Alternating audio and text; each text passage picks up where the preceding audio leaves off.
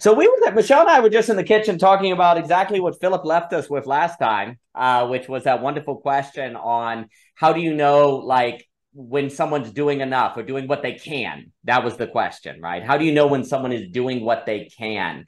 And I just think that's such a tremendous question. Like when you see someone doing something and you have this sense of, no, they could do better. It's an interesting question because if you think someone can do better when they can't, it's almost oppressive, right? It seems like immoral, but then it also kind of seems immoral to let someone settle when they could do better. And then likewise, how do you judge yourself? How do you know when you yourself can do better?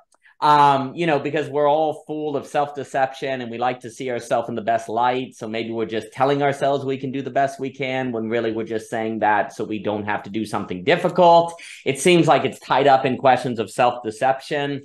Is it something about if someone is doing what they can, it is an experience of beauty?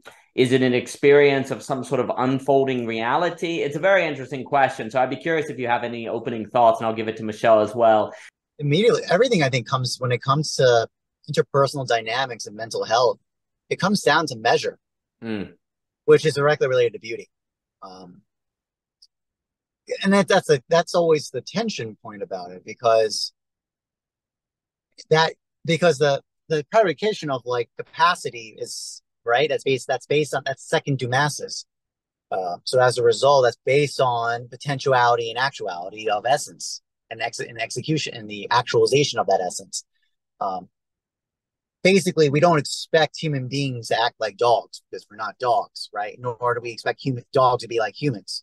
So that's what we mean by nature, this kind of association, and does create mental models and measures of standards of expectation. Um, no one really likes that anymore. To really not, oh, still skiing. Yeah, we're asking your question from last week. He's still skiing. Like Thursday is ski day. So we're asking the question, how can you tell when somebody is doing what they can? And Mr. Jockin was speaking. Mr. Jockin, please. I mean, but There wait, are wait, Daniel, some people prefer to spend 40 days in the desert. not see Jockin's that like, was what I was about to say. Exactly. Like, damn, you make the assumption he's going once per week. It always tends to be Thursday. That's not mm. insured. Daniel has horror stories from like a ski field trip. It's quite comical when he retells the stories. Yeah. Usually because I like fall over and start convulsing. That hump, like what we were Bam. talking about with doing what you can. Mm. One of the things I think that brings a lot of resentment to people nowadays is it's really tough to be born to someone else. And a lot of things are really decided on a societal level. Like what you can do comes down to a genetic lottery. Mm. But certainly not all. And I'm really interested, and I'm actually interested, Jockin, if Aristotle has anything to say about this. If there's like a way of becoming more virtuous in the sense that you can do certain things to give you like a closer access to the good, the beautiful, and the true during your life that is almost like a transcendence of what may have been fated for people that were born at that level if taken if read by like a societal account. This is the idea of like some kind of like virtuous rags to riches story. Hmm. There's a lot. I mean, you're asking good questions, Philip. There's a lot to say to that. I mean, I think first thing immediately comes to mind, Eudaimonian Ethics, Book 8, is a really fascinating statement by Aristotle that the best life, the most noble life is the life that is with all equipment, resources, and everything that's associated, and friends associated with the contemplation and love of God. That's the best life.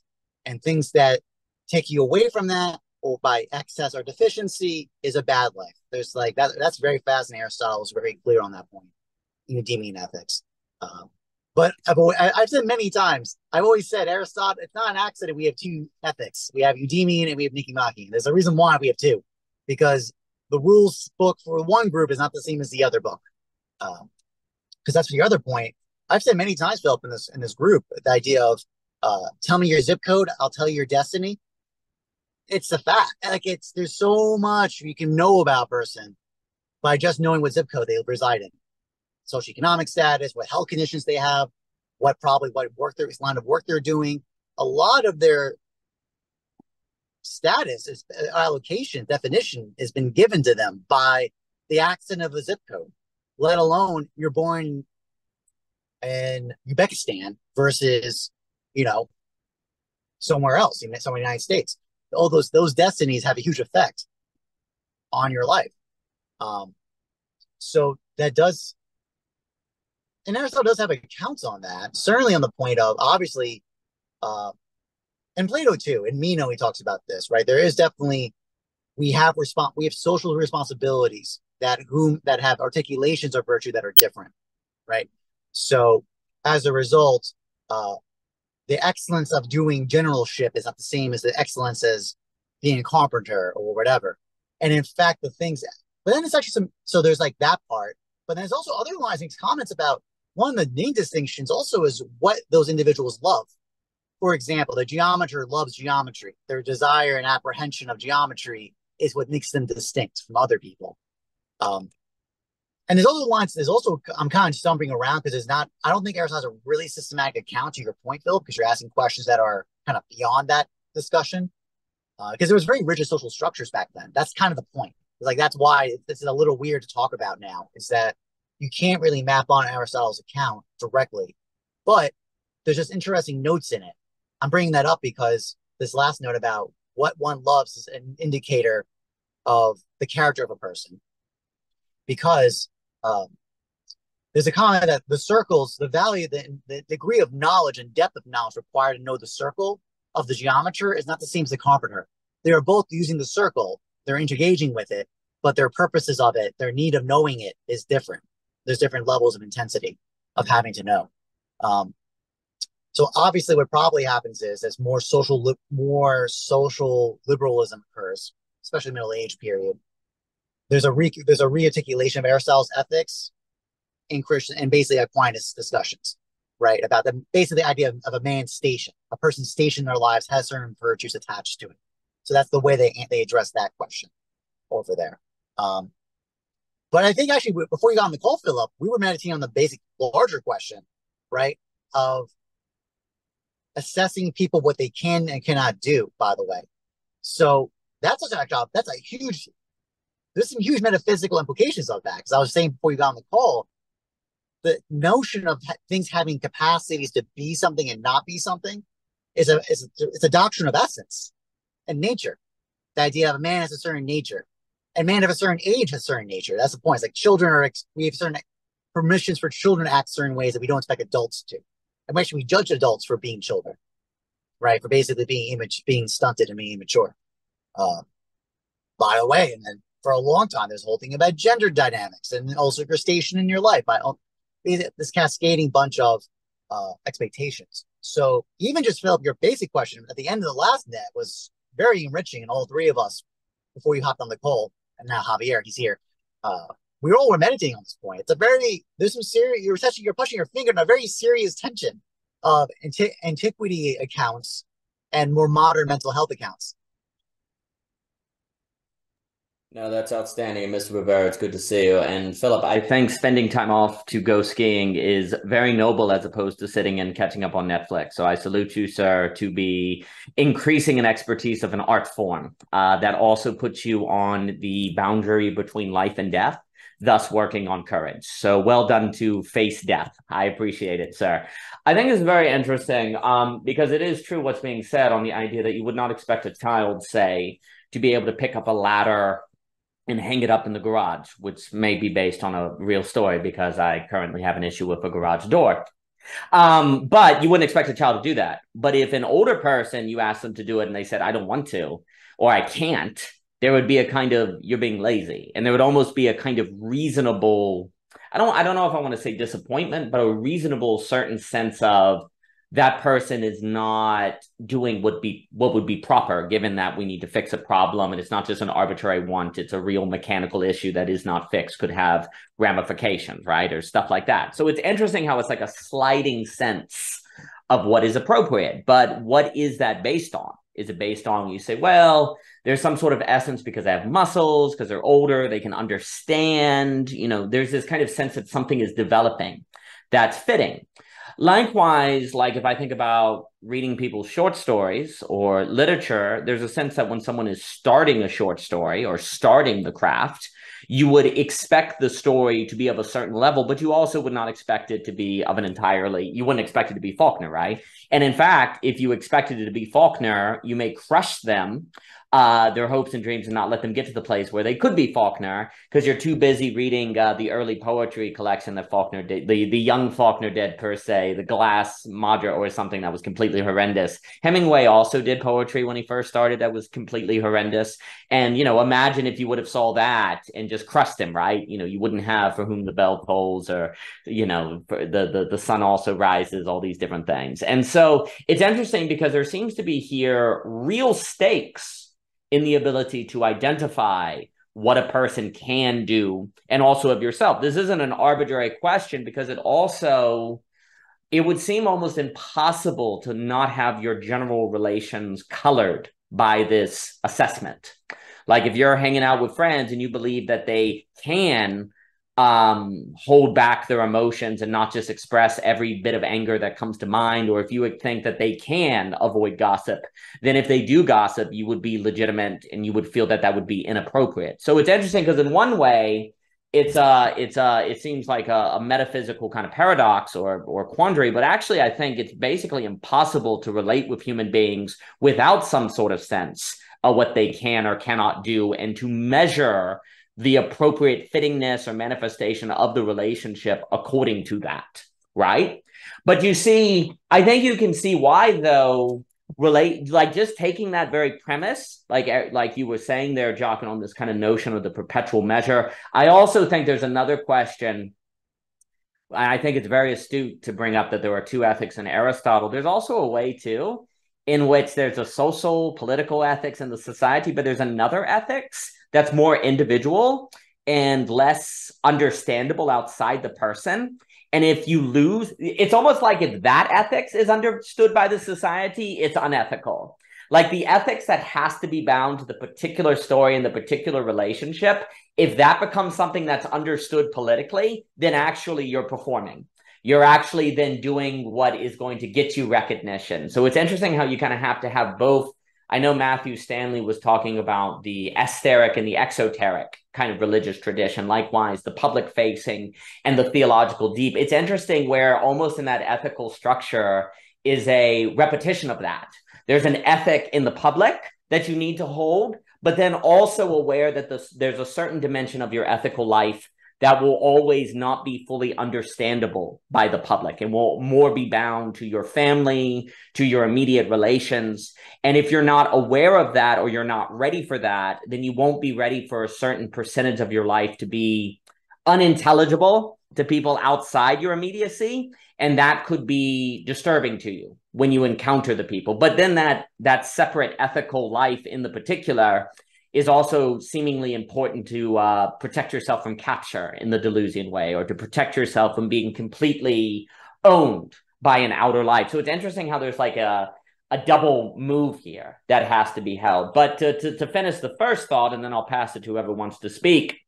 If it is impossible to relate to people without some sort of sense of fittingness or what they can or cannot do, well, that's a really cognitive, difficult thing to constantly be assessing. And when people had givens, one of my favorite words for belonging again, it probably had less you had to judge, because you had like more of a macro framework in which to fit that judgment. But now it's like, oh, wait, they don't even share my worldview. So I need to understand their worldview and judge them as fitting relative to that worldview in light of my own ethics. This is a really hard judgment. And isn't judgment bad? So shouldn't I not be judging? No, I'm not judging. I'm just trying to assess the situation. Well, how do you even do that? And then you blow up. You just kind of blow up. And I actually took my coat off earlier too, Mr. Jockin, because I'm like, it's 70. Wow. How is this happening in the South? Whoa, we're outside. There's sunlight. So this is great. But it's interesting too, because this question that has been asked actually seems unavoidable almost in every single relationship you go into. Because once you expand it beyond the question of what they can do in regard to, say, a capacity, like writing a story, it also applies to the question of what they can do in a conversation, to not be angry or short-tempered or lippy or, helping you with things. Like, it's there all the time. And I do wonder if the loss of givens greatly increases the cognitive difficulty of making that assessment, which would mean that we have to kind of rethink it in different ways. But let me pass it to Mr. Javier Rivera. Mr. Rivera, I hope you are doing today, sir. You've been riding up a storm, Mr. Rivera. Very well done. I have, yeah. I guess I guess I have. Yeah, this is a good question. What you're bringing up, it's great. Let me put it this way. So, yeah, those are the problems right now, for sure. Like right now, I'm taking a religious and health diversity class, and a lot of those questions are centered on that. Like, how do you deal with Western biomedicine and the fact that there's religious difference or religious plurality? How do you deal with that? And then it gets into a lot of conversations about the fact that providers are astonished that they're not being objective, that they have their own beliefs. You know what I mean? Like they're surprised that what they thought was just objective science comes with a sort of philosophy of death and life. And that becomes in conflict with what a religious person might perceive with their own philosophy of death and life. It gets infinitely more complicated when we start talking about children, because then it starts becoming a debate between how much does the child believe in what the parents are saying to believe, and their own kind of assessment of that situation. So there's a lot going on about what we can and what we cannot do, or what someone can or cannot do. I think, I mean, I'm not entirely sure, but I think the conversation might need to begin with something like, we should start getting people curious about being less afraid of other people's beliefs. That might be a start. Only because what I'm saying is I feel like a lot of the rhetoric is a kind of fear-mongering about the other. Of course, there's real dangers. There's real threats. But I think a lot of those real threats are also manifested from the fear-mongering itself. Like, it's a sort of contradiction in sorts, right? Like, it seems fair to also be afraid of the fact that there's like a kind of fundamentalism going on and everything else. But a lot of that fundamentalism is also fed off of kind of a fear of overtaking, right? Even in a lot of religious conversation, there's this pushing forward of a secularization thesis, right? That the world's becoming more secular, so you need to be more vigilant and more defensive about Western values and everything else. To some extent, I mean, it's valid. It's a valid concern, but to another extent, we would have to really think about what we mean by secularism, and how that it's still debated as to whether secularism isn't already a form of religion itself. You know what I mean? Like, so I think at the end of the conversation, whether there is a discrepancy between secularism and religion, we have to talk about people's beliefs, and how groundless that can be when you're encountering another belief, and what that means. But I do think it might start with becoming more curious about other people's beliefs and how we can deal with that, rather than accept or so on. Of course, there's another part about embracing a kind of pluralistic culture.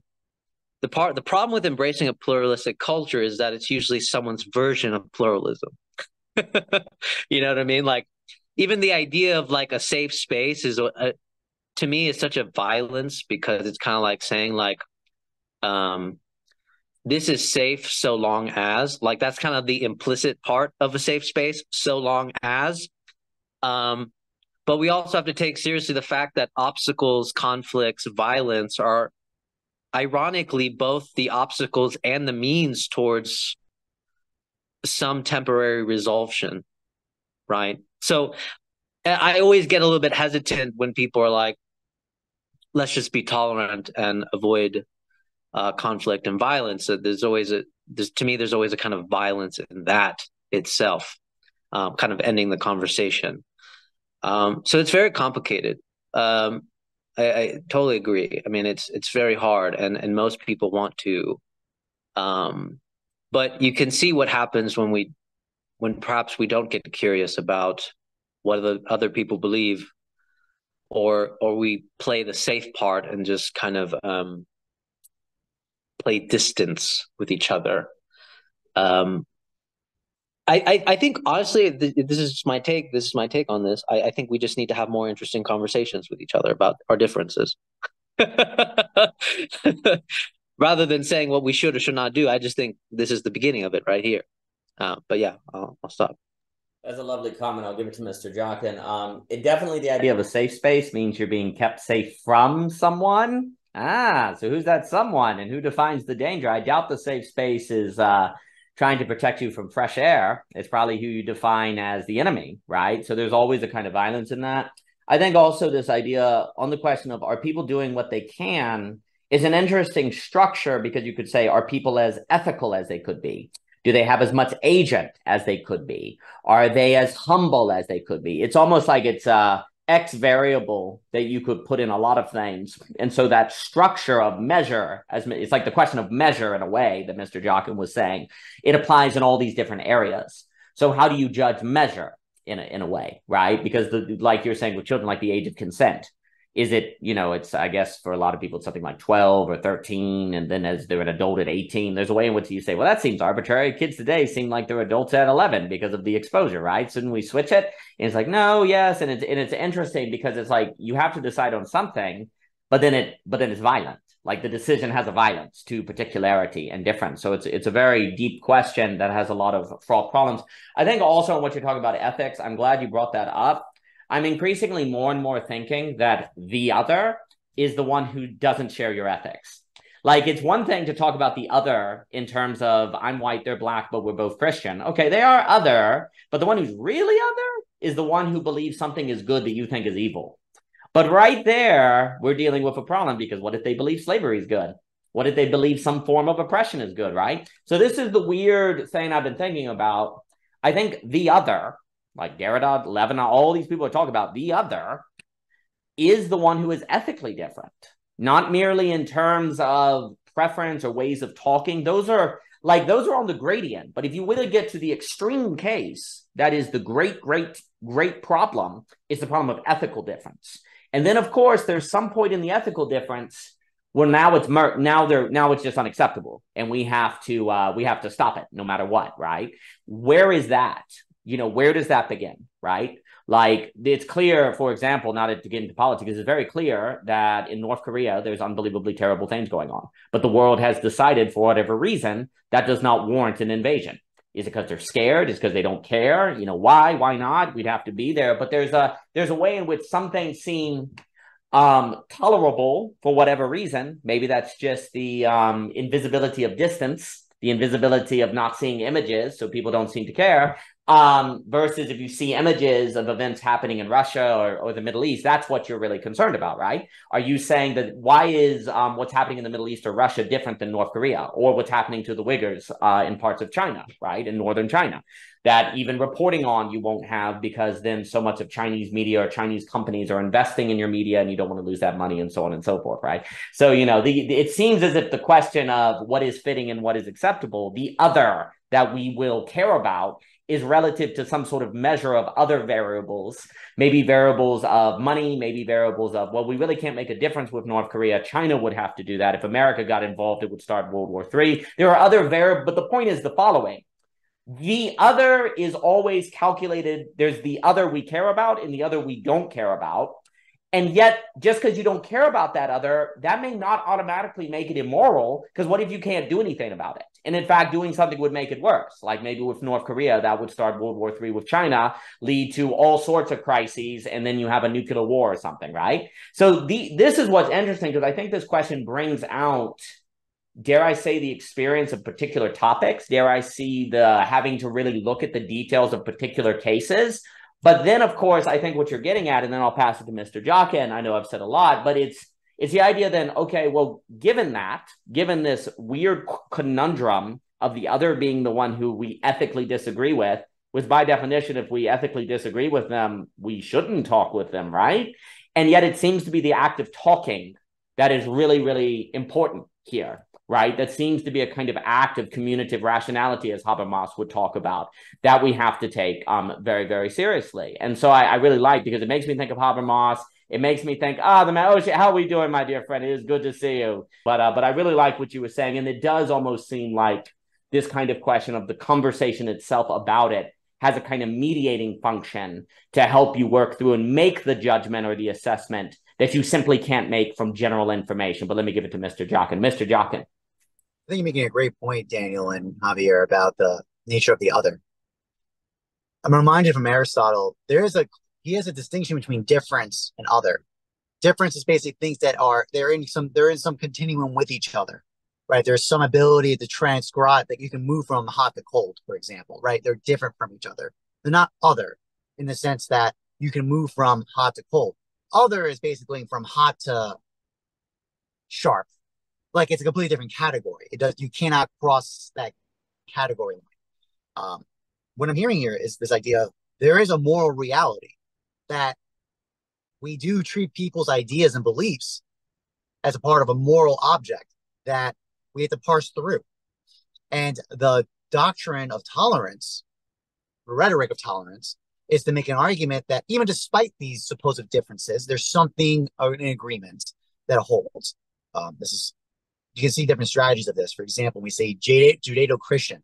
Okay, we all know that's an invention, right? Like the rhetoric about that, because there used to be a very systematic persecution of Jews by Christians, for example.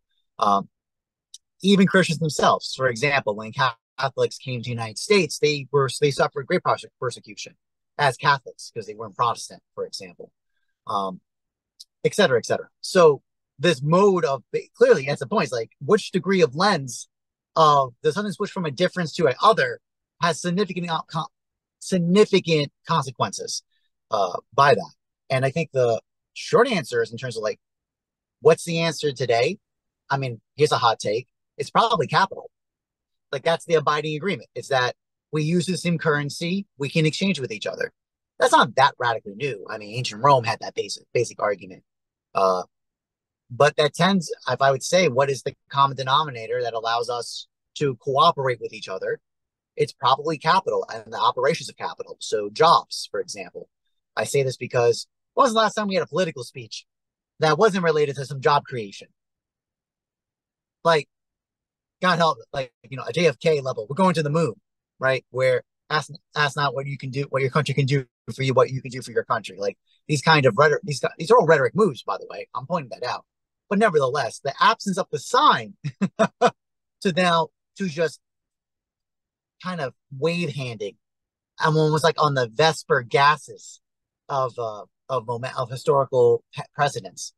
That stands out to me as something very standing. That kind of waffleness of statement versus the concreteness of job creation, and that's like an infrastructure building.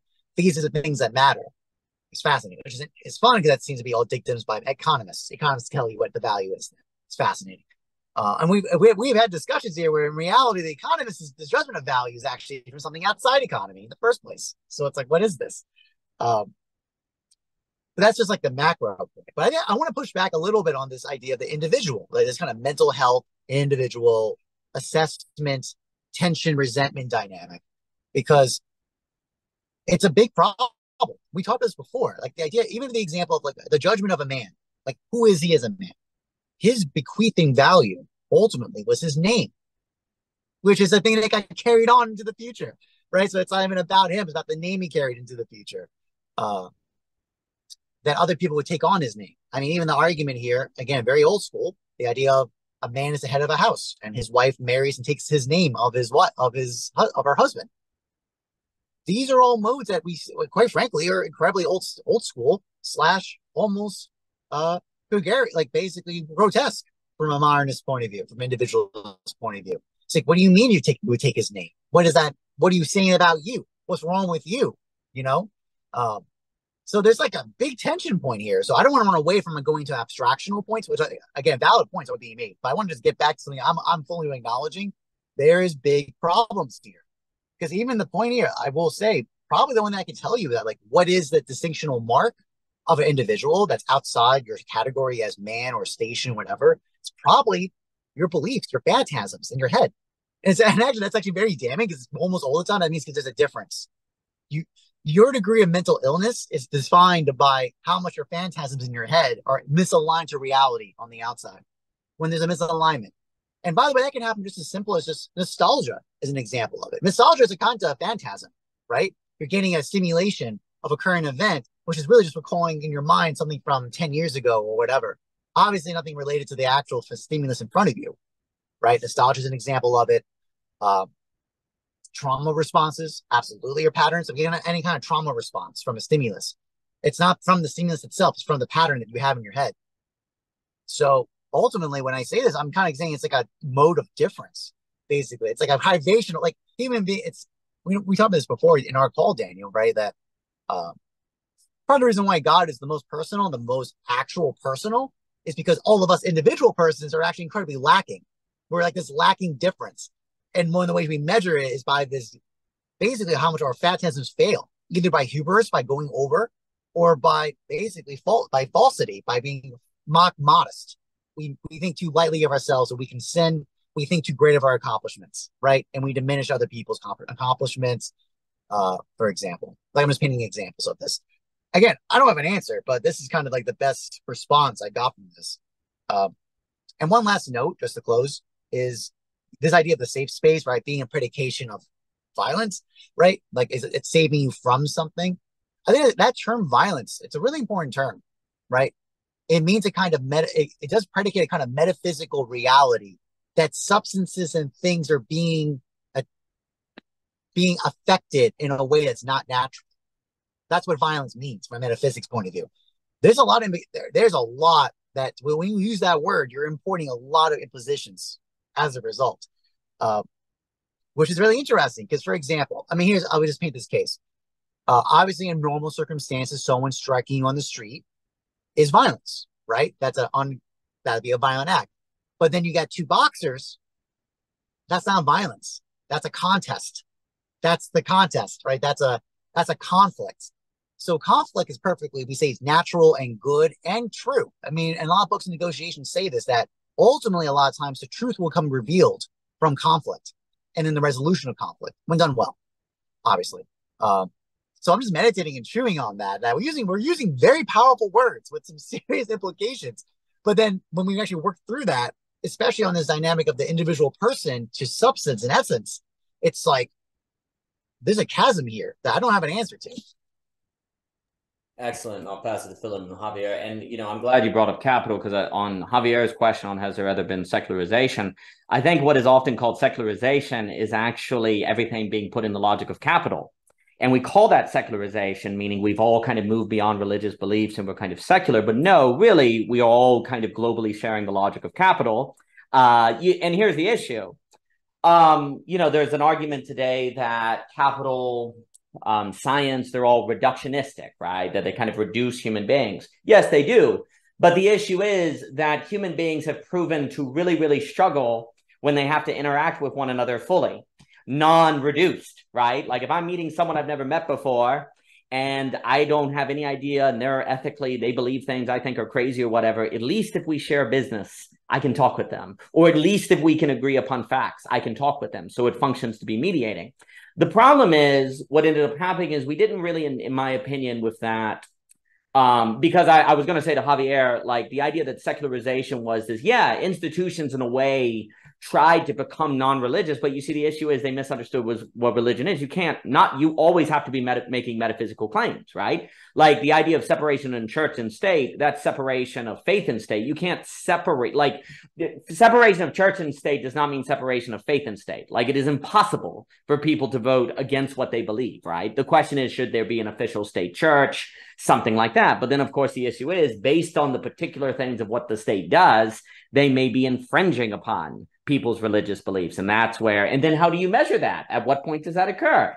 And that's why for the last 30 years in the United States of America, it's basically been a war over the Supreme Court, which is a different topic and gets us into the textualist versus the living constitution. But that's actually really, really kind of vivid here. But I think basically what has happened is now we're facing the unintended consequences of reductionism. And we're saying, well, we need to get away from that. We need to escape the logic of capital because that removes, say, leisure. It makes us unable to deal with difference, and we go, well, we need to move beyond science. But the issue is, if we're going to do that, you could just go back to the religious wars. You could just go back to everyone going crazy, right? So you have to put something positive if you're going to move away from that. What is the positive thing you put that? Javier was saying about the conversations. I do think, as just a note, there is something about these kind of conversations that actually get you used to hearing things like different language games, different emotions, different takes, that makes it easier to encounter difference without the knee jerk. Because I think a lot of when you're in community or you're working with people in your practical life, a lot of the question is if you can avoid the knee jerk. The like knee-jerk reaction or the outlash, but it's almost like something that philosophical discussion to do is can get you used to that. And kind of, this is almost in a way, I don't want to say a safe space, but a experimental space, a space where you can experiment with hearing difference. Or is there things you're like, I don't know. Oh, okay. Well, actually, I see where they're coming. I see what they mean, but you get used to that. And that actually, I think, is a really important kind of emotional training to encounter difference in the way that we're describing. I think a philosophy does more than that, but I also think there's actually, this is an example where if there's something about the capacity to encounter the other and not have a knee jerk in a way, that's actually something that philosophical discussion might be able to help with, simply in getting used to hearing so many differences about so many deep, really important questions, right? There's more to be said, but let me pass it to Philip, Javier, and then Michelle and Dimitri. It is good to see you, sir. It is a pleasure. So let me give it to Philip. Philip. Maybe we play with language a little bit and keep to keep that knee jerk at bay. You know, you turn it into a sacred space, and there's something you say I really like about the not yet. It's like my knee wants to jerk, but like not yet. It wants to have that as soon as the doctor hits whatever, the cap, it has the reflex, but we have an ability to have some interference. And yeah, I'm really interested because a lot of what you were saying, Jockin, a lot of the disagreements to me seem on the level of what is reality, and like not knowing that reality is a culturally sanctioned and linguistically enforced hallucination can be like a cause to get the nuclear codes out, because it's like, no, I got access. And then you get into Lacan about accessing the real and all his different registers. I wonder how often our sense of reality is overlain by the vocabulary available to us. And if we are, like Shakespeare was a wordsmith, he added to the dictionary, and did that somehow change people's ability of what they thought they can do? That was a time when the printing press was kind of changing people's ideas of what is possible. And I sometimes wonder if it wouldn't be a good use of our time and energy to keep experimenting with, if not new signifiers, at least new associations with signifiers. And that's kind of what the philosophical endeavor feels like to me sometimes. So. That's a lovely comment. I'll give it to Javier and Michelle. And I definitely think there's something about philosophy as play, something more playful about philosophy, to move around and not to hold anything too tightly. That is really important for this kind of, we're all stuck in maps that aren't the territory, and yet we require maps of some kind. Because there is this question, like, you know, the open, but that seems to have a different quality than a philosophy of let's memorize a system. And if we hold to the system and use all of the language really precisely all the time, then we'll be saved. Because that's almost like a Christianity where you're saved by works versus faith. It's like, I got to get it all. So there's a kind of playful, creative, artistic endeavor that seems a little different. And then Mr. Kashir, good to see you. But there's definitely this question of what is reality. You know, the opening essay, The Conflict of Mind, is truth organized as values. What you believe is true organizes what you value, you think is good, bad, beautiful, ugly, and so on and so forth. And there does seem to be a danger if you say, well, there is no truth. Well, then there's no way to organize values and it's chaos. You know, if it's hallucination all the way down with no ability to determine anything, which is where, for me, Hegel's so interesting, because the movement of thought itself becomes like the real, so that you're trying to kind of home in on. That's good. But then there's another thing that seems to be problematic if you say your hallucination is the objective. Well, that's oppressive, right? That's trying to create a given. So there's a real problem here that I think has to be taken seriously, and is the real, instead of some sort of like, is the real this exchange itself, the relation itself? I mean, that's a move that everyone online is moving, right? Like the liminal web, ontology of relation. How we were talking about the conversation itself. Is it something about the unfolding of the conversation that is what you want to locate your ethics on? Because if you don't locate your ethics in something unfolding, it seems overly static. But then if it's located on just pure hallucination, then it seems like everyone's just going to atomize, right? Because how do you even begin to engage? So I think it's a very deep question you're bringing up, but let me pass it to Javier and then Michelle. Javier Rivera. Yeah, I mean, I think there's a repetibility that needs to be recognized. And I think that's where how I really like the game because it's very similar to what I like when I read Adam Phillips, for example. I mean, he comes from the psychoanalytic tradition himself. What I really like about what Phillips says, it's just like a quote line he said about psychoanalytic theory, he's like, we don't need theory, we just need better sentences. And I really like the part where ethics, if we start with ethics in terms of we just need better sentences to keep us from what Philip was calling the knee-jerk reaction. Right? Because I think the one sentence that we don't want to hear when we have a real ethical difference with the other is, I know what I'm talking about. You're wrong. That's really the knee-jerk reaction that we're trying to prevent at the time. And that can feel so like there is no conversation anymore, really. So yeah, I mean, I think the first thing would be admitting, like Jockin kind of admitted, we don't really have answers. And I think the first part would be beginning with that kind of idea that we can't come in preemptively with our answers, but we can come in preemptively with our good sentences about what we think could be a better life. Or we could come in thinking about what people might like about living this possible life. Right? I think the problem with ethical conversations is we really start to lack imagination because it starts to become a real difference between my ethical difference and yours. But what if we strip that away? What if we made it more open and more curious and start entertaining a life together and what that would be like? And that really forces a lot of imagination in what that would be like versus coming in with each other saying, no, I know exactly how life would be like. So I do agree with Philip here that it is really a kind of debate about what reality is. The problem is, and this is the significance of Hegel, because I just finished Robert Pippin's take on self-consciousness of Hegel, and I just started Molly Parnas' take on Hegel's social ethics. What's really significant about the conversation is that self-consciousness really desires another acknowledgement of the self-consciousness. There's a reason why we are extremely unsatisfied if one person gives a picture of reality that is denying our own in some sense, or is denying our own take in that participation of reality.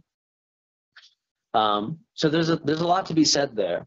But yeah, I do think it definitely has to do with a lot of conversation and trying to imagine what a life would be like living together with this plurality without already being tempted to give a normative prescription about what that is. And I think terms like safe spaces and everything else, those are already trying to dictate a prescription of how to live in a pluralistic world, while ironically denying the antagonism that would say no. You know what I mean? So to me, it would be more like, to even stick with the Hegelian paradigm a little bit, it would be, how do we live with the antagonism versus trying to get rid of it? And I think that's always the knee-jerk reaction. How do I get rid of the antagonism? And of course, it's always contextual, right? There's real dangerous antagonisms that we probably want to avoid. But yeah, I'll leave it there. Delightful. I'll pass it to Michelle and then Christian. And it's very interesting because I'm thinking now on this idea of interacting with a person, not imposing a norm.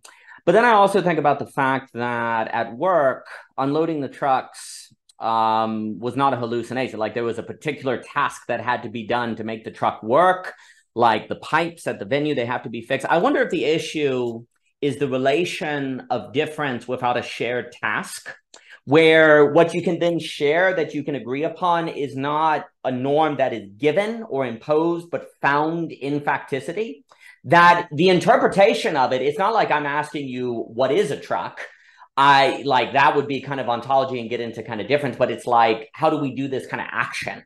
So maybe part of the problem with like global pluralism is the fact that because of the screen and the internet, you find yourself interacting with difference, but not the ability to share a task by which to kind of mediate the difference. Because the other thing is there are lots of people at work who I'm very different from, but the reorbiting of the task allows the gradual process of getting used to their difference to work on that knee-jerk, so that you don't have that knee-jerk. And I'm also thinking about how philosophy is kind of a regularity of a task that also helps you work on getting used to that difference. So it's almost like there might be a question here about encountering difference too directly versus difference indirectly, because then there also seems to be a danger in saying that you can, like, it's weird because if you say, oh, well, you can actually get better, like, oh no, we can overcome the problem, that seems problematic.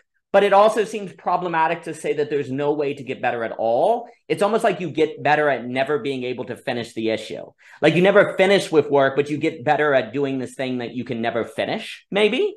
There's some way to language this, and I'm thinking about, because the encounter of difference is always a surprise as a deep difference. And that never goes away. And in fact, if it goes away, you may lose the opportunity at getting better at encountering difference, right?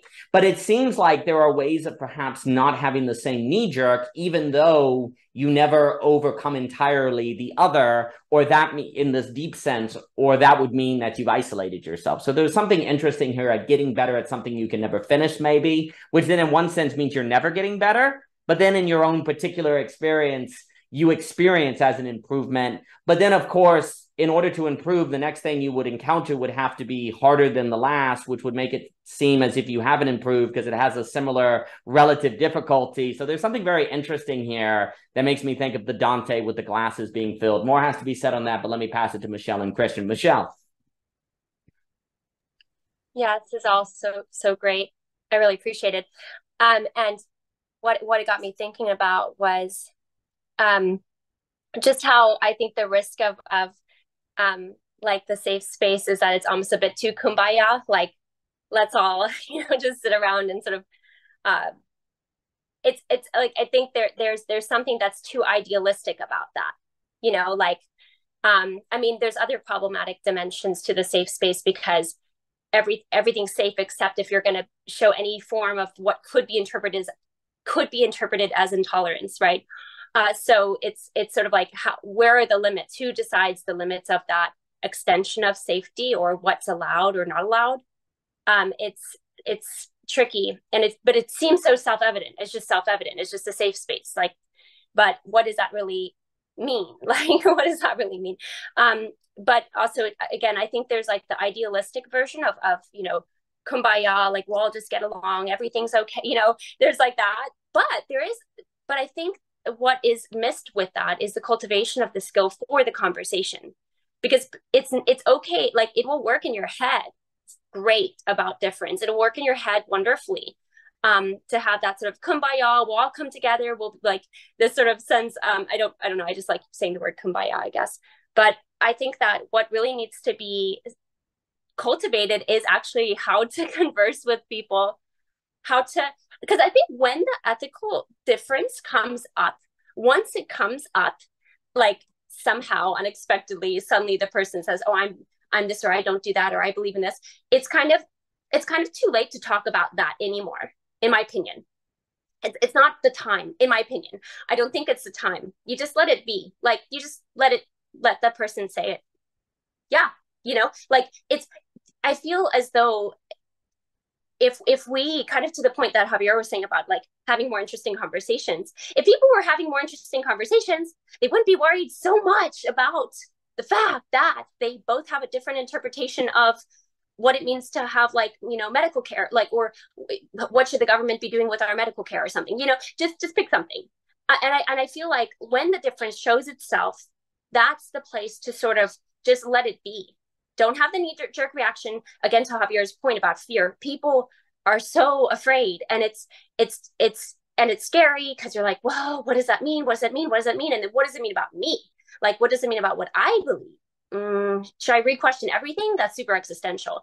So I guess what I'm trying to say is that when those differences show, I suppose I'm just thinking very practically of like how this goes, how this occurs. At least I'm just trying to think of my own life examples.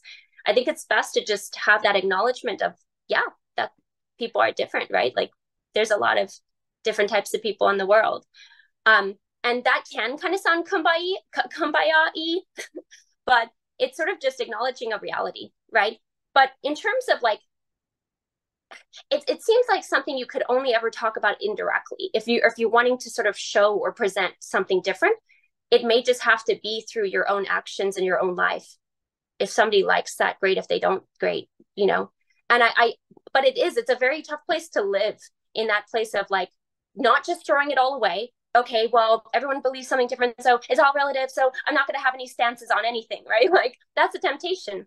But I think we have to learn how to cultivate what we feel compelled toward, or what we feel, gripped by, while other people feel gripped by something else, and be able to just hold that tension, like we're saying, like hold that antagonism, not be too idealistic about it being kumbaya, where it's just like, we're just all like, everybody's just happy-go-lucky. But how we can do that is to actually, again, like cultivate the conversations, share the spaces where we all have to eat, so let's cook together.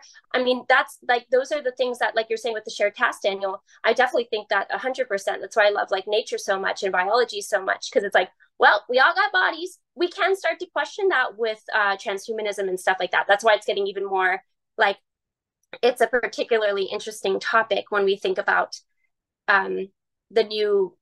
But I mean, it seems new, but it's not necessarily new. Like it's been going on forever, the tension between like the body and technology and all of this stuff. But the point of the matter is that fundamentally, usually most people need to eat again, right? Most people need to use the bathroom at some point again. So most people need to sleep at some point again and wake up again. So there are these things that are so core to all of us. We can all relate on those very core levels. And because we're in like, I mean, I'm not suggesting we all go back to surviving and stuff. There's obviously like there's pros and cons to just having a survival mode or like a thrival mode, because thriving can sometimes make you not realize the value in some of the ontological things of survival, like our core things, our core needs or whatever.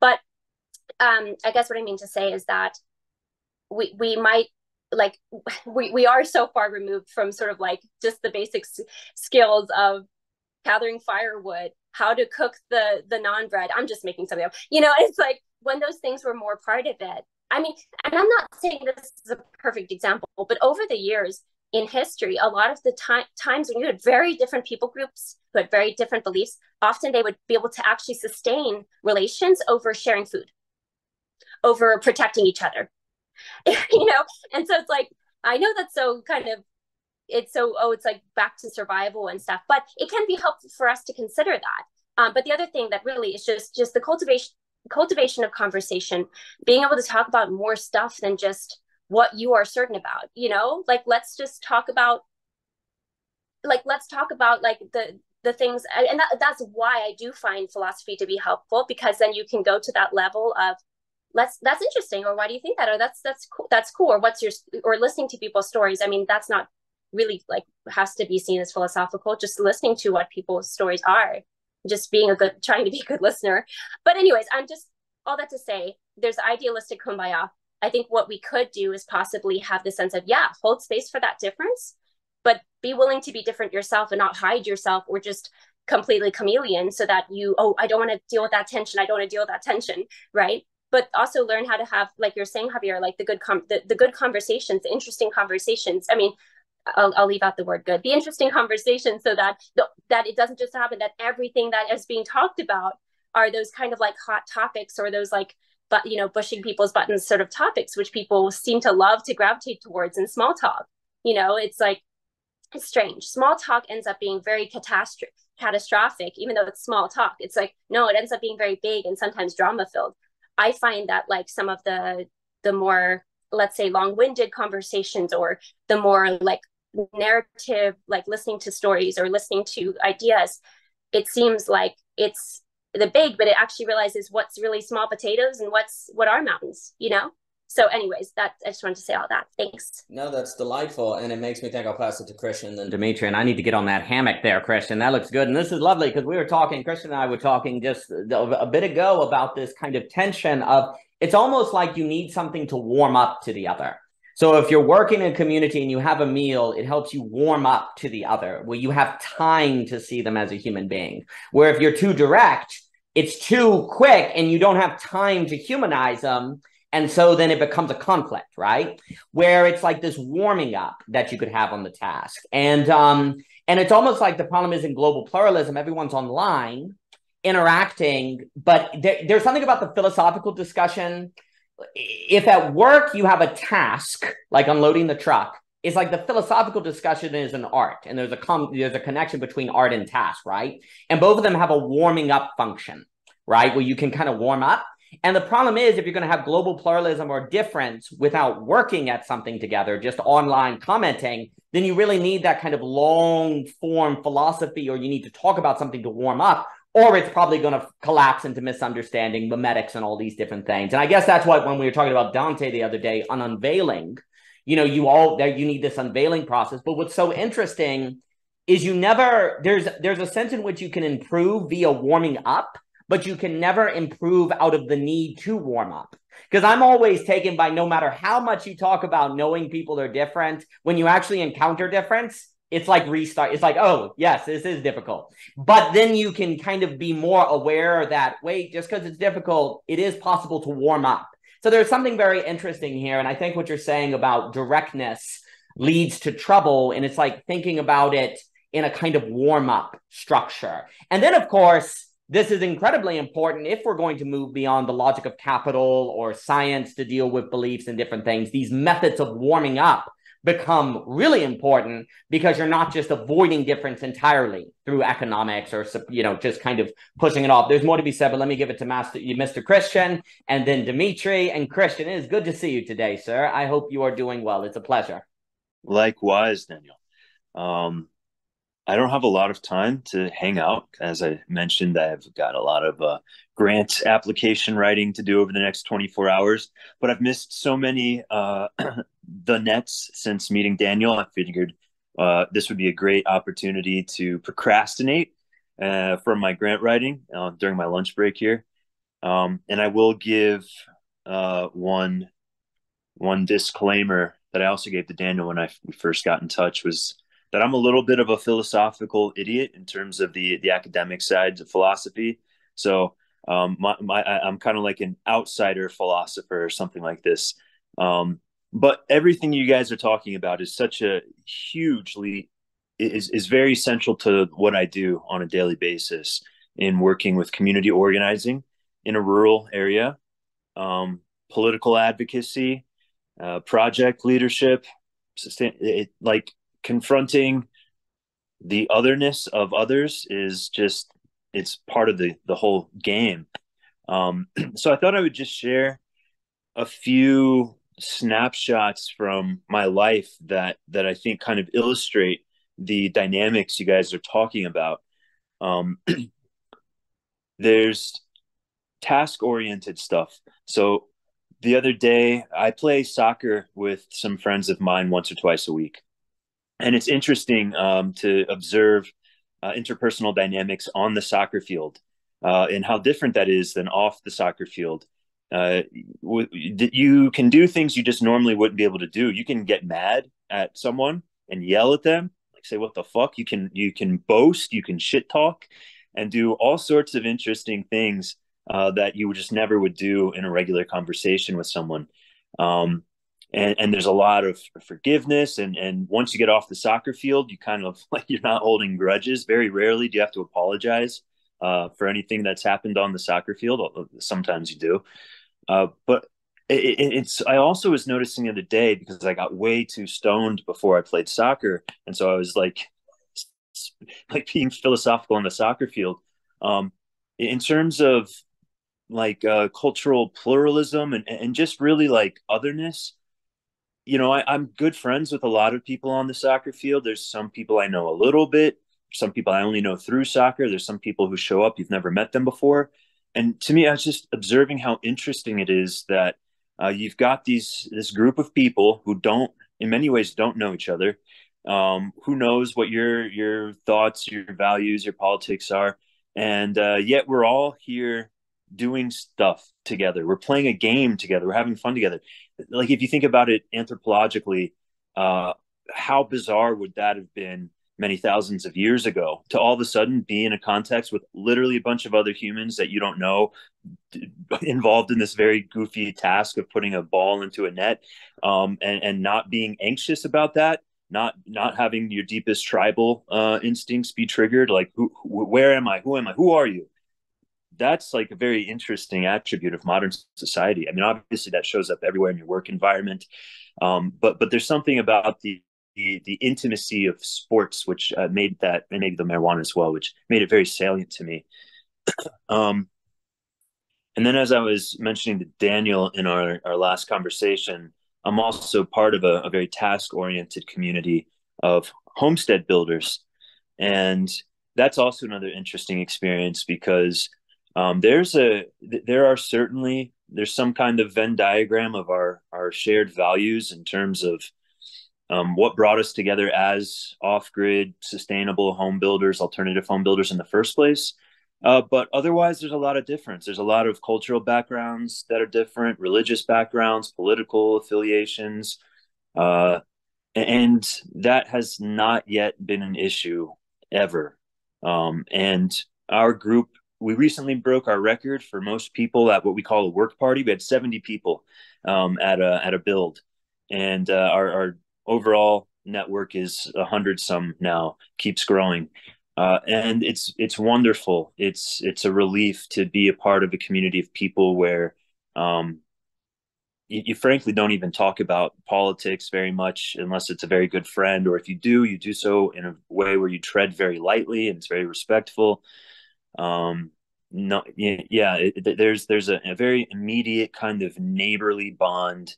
There's a sense of respect and friendship, really, that transcends these other aspects of your identity and your personality, or I'd say identity more than personality.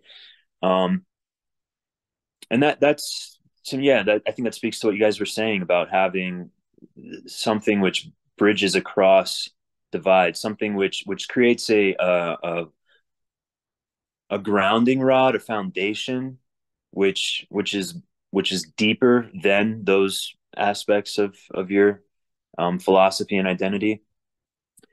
Task oriented, and I guess that, you know, it's such a revelation to me. But how often do you find that in the city, in an urban area, outside of your job, I suppose, and certainly outside of anything that's economically driven, as you were saying, Daniel.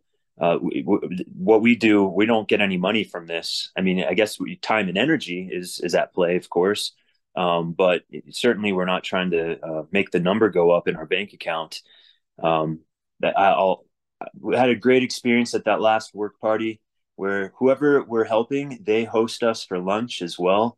And the mom was calling us all in for lunch, and our volunteer foreman was obstinate that we work for 30 more minutes, and everyone else agreed. And there was, we must keep work, just all this energy that's purely motivated by the joy of helping our neighbors and completing a task.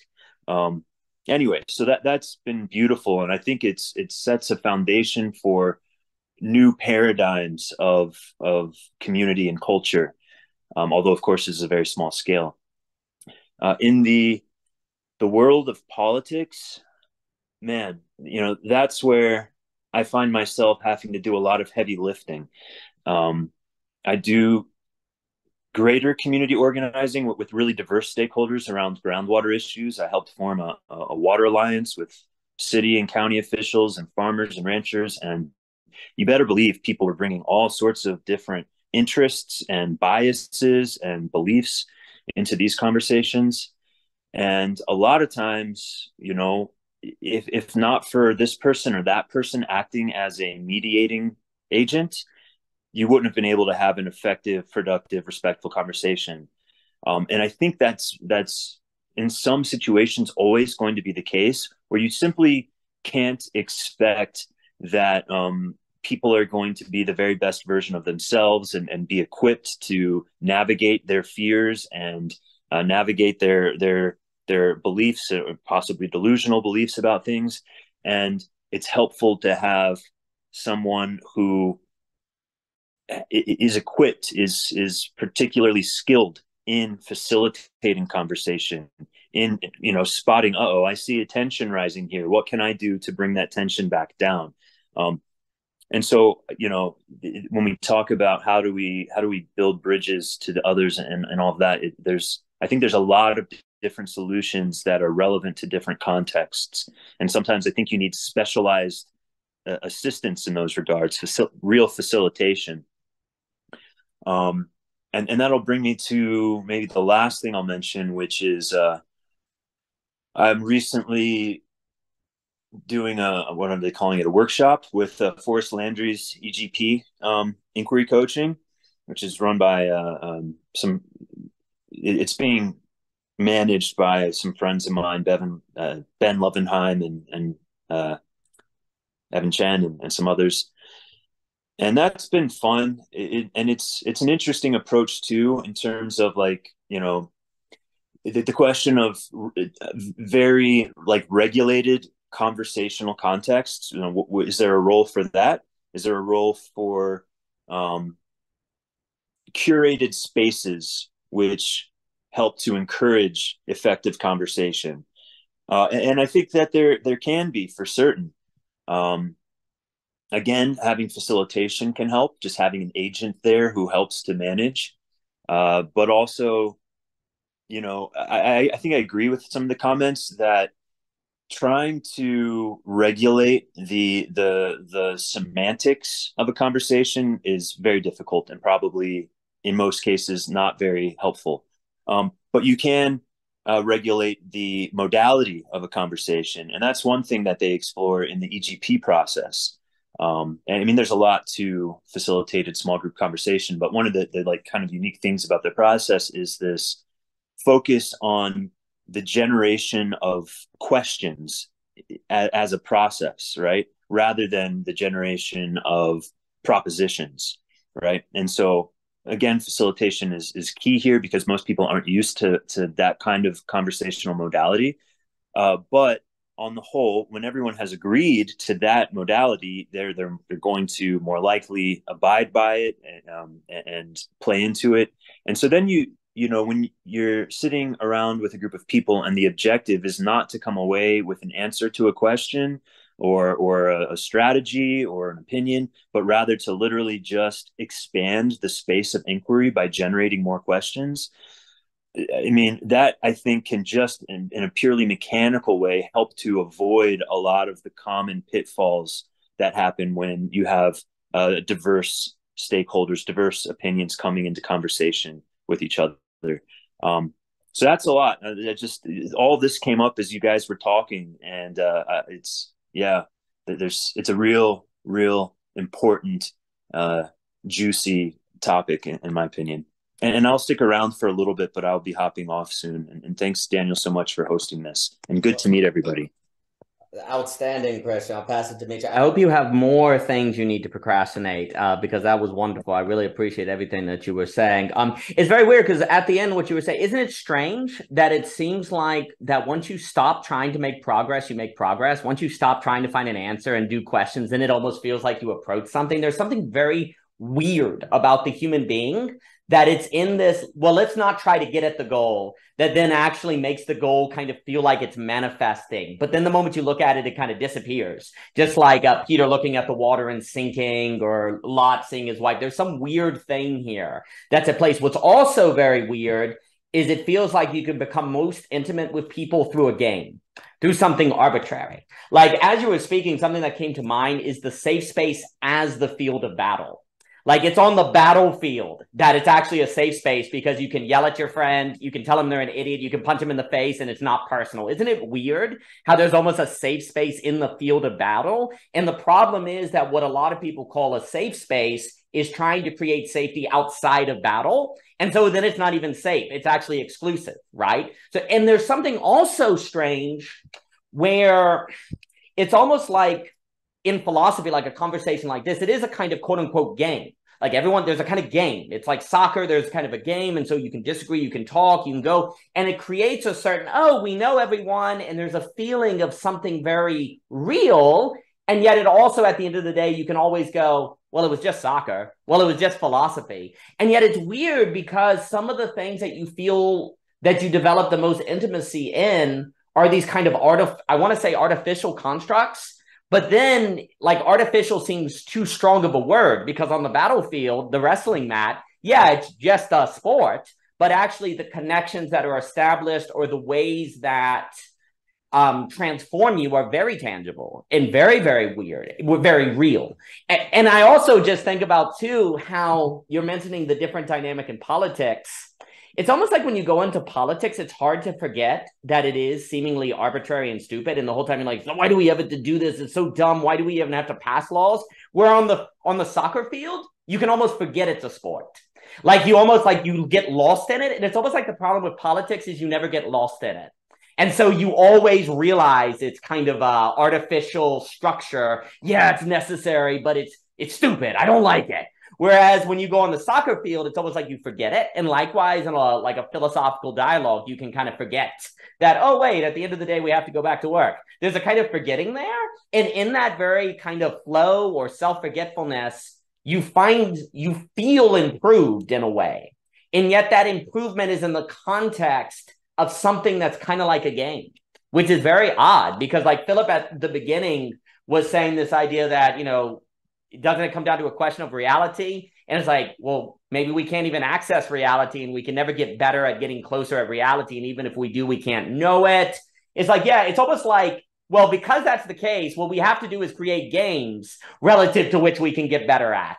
And that's kind of the arbitrary thing. And then, though, because we actually don't know if the game has something to do with deepest reality, there's always a kind of open hand of that possibility.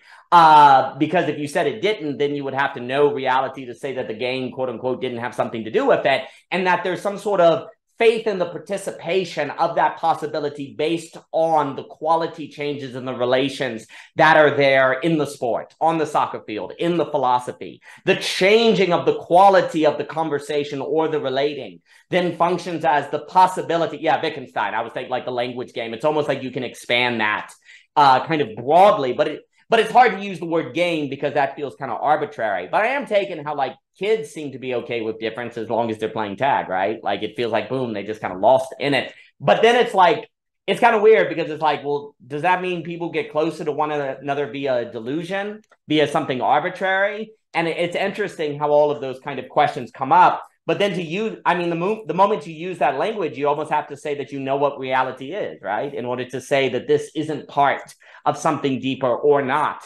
So it's just very interesting because the thing that came to mind, and then I'll give it to Dimitri here, is how the field of battle actually is a safe space. Like there actually is something about the field of battle or trial or gymnasium that creates a kind of safety to work with people. Whereas if you skip that and tried to create a safe space outside the quote unquote field of battle, then it actually just makes people nervous. There's a kind of fragility because I guess there's a difference between the safety of avoiding challenge and the safety in always being able to handle challenge, which actually makes me think of the difference. What was the word you used of like putting your head down and running through fear versus courage? What was that word, Christian, that you used in the conversation? What was that? Yeah, anti-phobia. Oh, I love it. Oh, I love it. So there's a difference between anti-phobia and courage. Like just kind of like running through fear and not facing it versus facing it. I think that's also part of it. But let me give it to Dimitri and then Mr. Jockin. And good to see you here, Christian. So Dimitri, good to see you, sir. It's very dark here on the streets. But I like the hoodie look. It's really cool. It's like a really good aesthetic there. Okay, then I will keep it.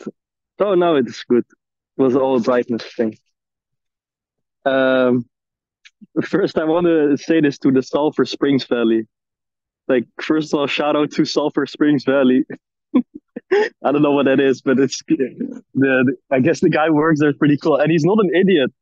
You know, he should look at the etymology of the word idiot, because the word idiot comes from Greek, idios, and this means private. You know, so it's the opposite of encountering otherness. You're an idiot if you're the one evading that otherness all the time.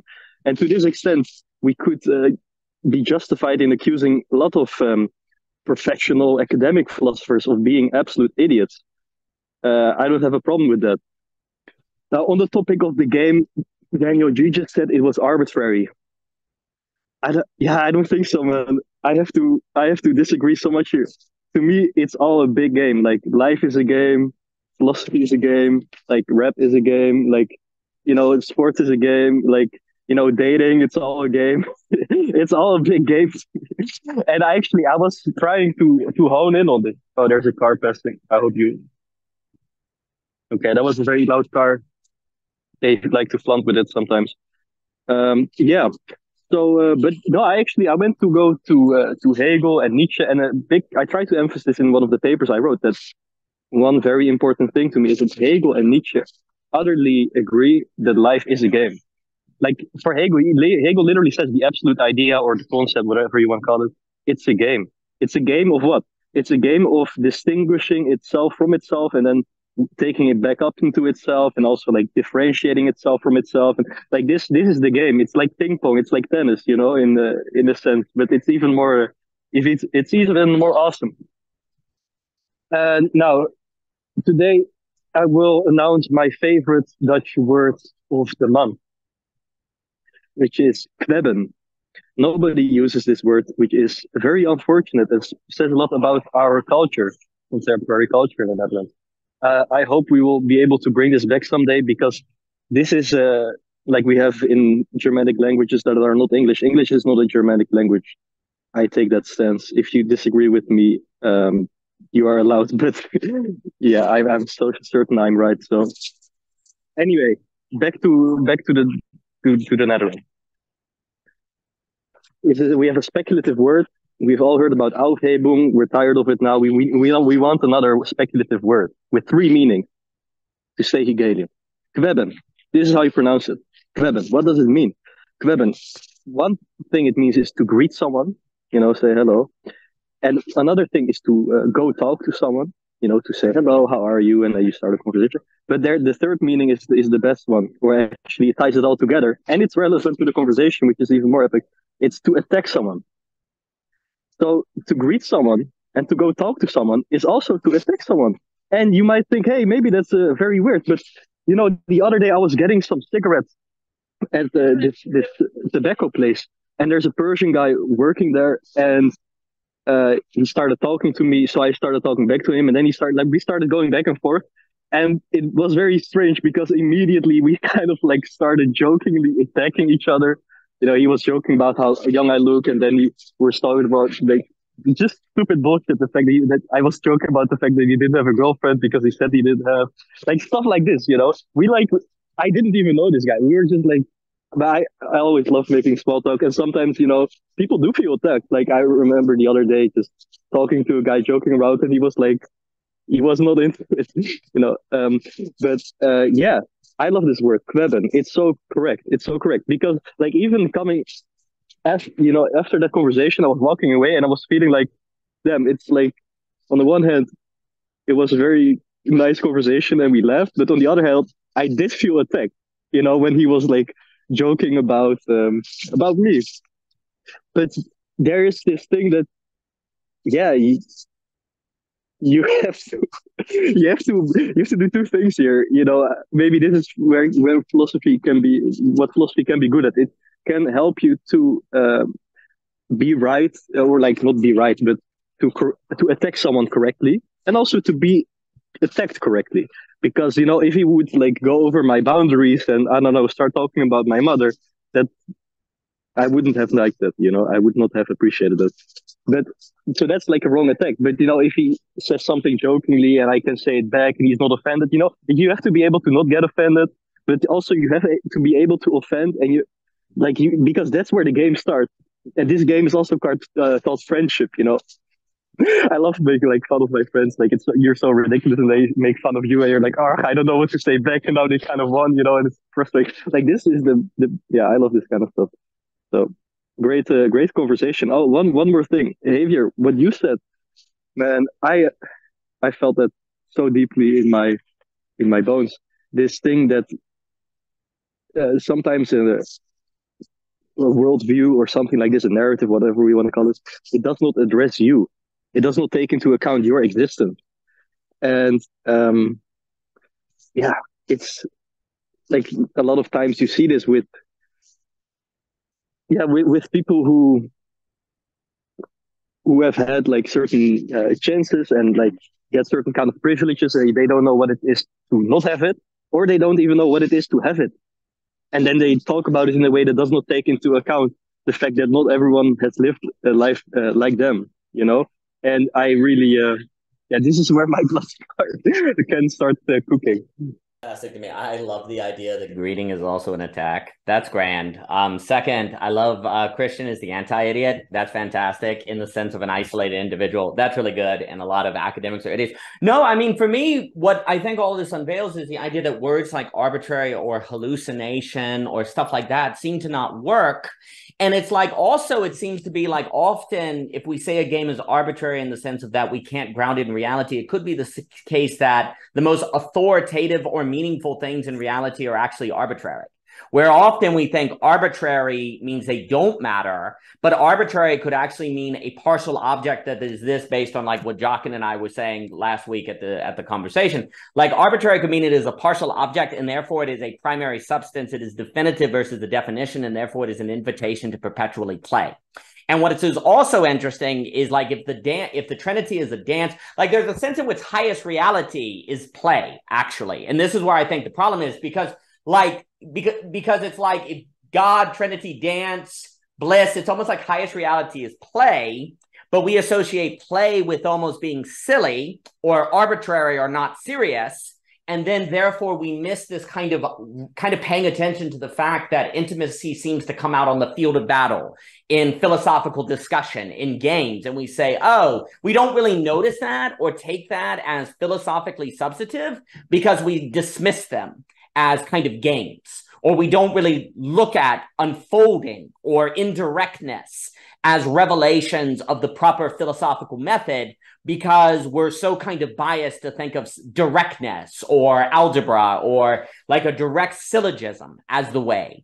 And I think this is all important because then I'll give it to Mr. Jockin as we come up on the close, because we will have to go in like 20 or so minutes. Also, I wanted to say what you were saying on friendship. I think friendship at its best is like a sport or like a field of battle. You can give your friends a hard time. You can tackle them. That's precisely why they're friends. Like, the quality that you look for in a relationship is the safety of the battle. Like, the fact that the battle is safe.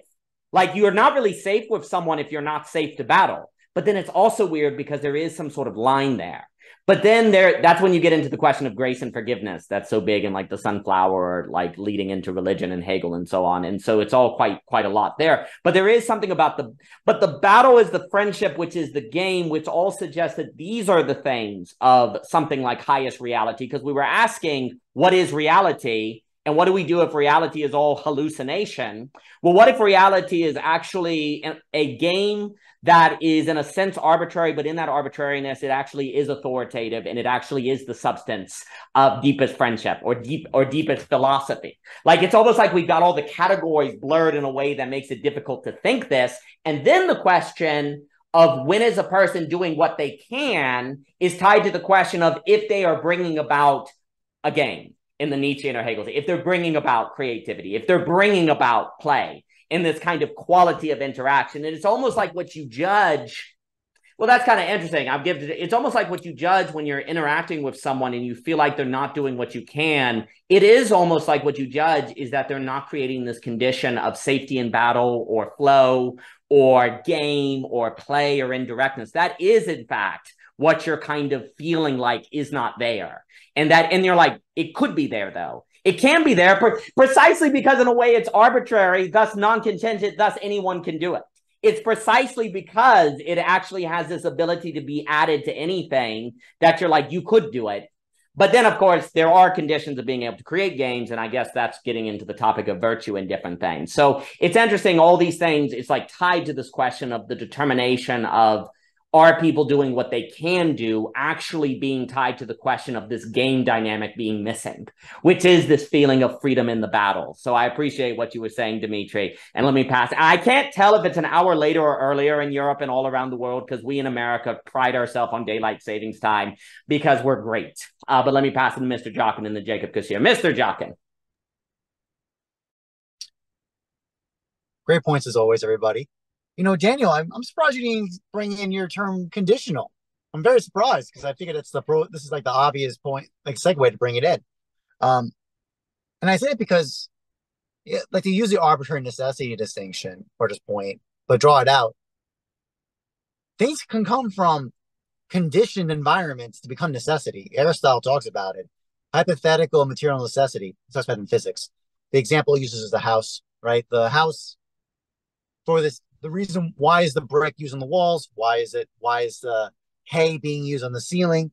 Because of material necessity, right? There's lightness and heaviness in the material. But why is there a house at all? It's to shelter. And thus what they mean by that hypothetical necessity is to say, if one wants a house, one must do X.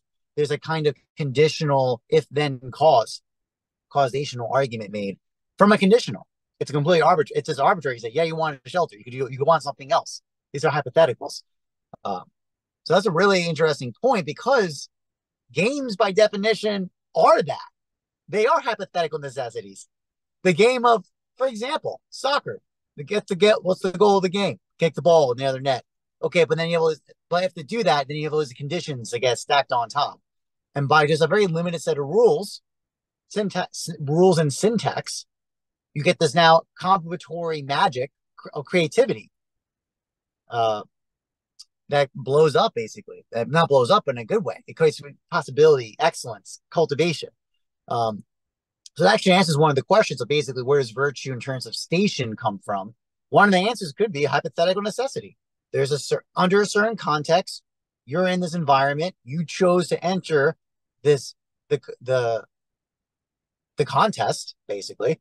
And therefore, there's a certain rules, grammar, and syntax of how one carries that oneself. But the genius is the one also that kind of absorbs those principles in syntax and grammar and can overcome them and actually make them better or elucidate them in a way unexpected. Also, Dimitri's comment, I don't know if he's still here. Yeah, he is. Good. Dimitri, that comment about attacking as a hello, you know, in boxing, we have a saying for that when we start usually in the first round of a sparring session, especially. So thus there's not the intent to kill, not to knock each other out with full force. We literally say, we're going to say hello to each other with jabs. Like our jab, when we say hello to him, what we're saying there is, yeah, give him a jab. Give him some jabs. And actually, a lot of times, like I've said I think I'm definitely in this group, but I think in other places too. In boxing, we are absolutely communicating with with the spar. The fight is absolutely communication. I've sparred people. You can tell easily when someone who's like, you can sense intent very clearly. You can sense the skill level difference almost within a round, easy within half a round. You can tell a skill difference really quickly. And that changes the whole dynamic and tenor of the contest. If I'm sparring someone that's clearly not my level, I am not. It's like beneath me to go full force. That's like really inappropriate. Because why are you going to put your full force on this guy who can't even dodge your jab? Like as an example, that's why we do that. We kind of have a protocol of how we interact with each other, because out of respect, but also out of sensing what level this other person is. You don't know, so you find out really quickly, and you respond in accordance. It gives you certain normative expectations as a result. I mean, it's no different. It's the same reason. That's the thing. Is like there's like certain bounded trust because you're in a bounded relationship of the game. So, for example, like if you get knocked out and you're on the ground, you know no one's to hit you again. That's the end of the conversation. It's not like in a real street fight. There's absolutely no rules, and it's a free for all. Yeah, and it's kind of, isn't that interesting? It's kind of nature of law abiding. Like we need the law. We need this kind of rule, syntax, grammar.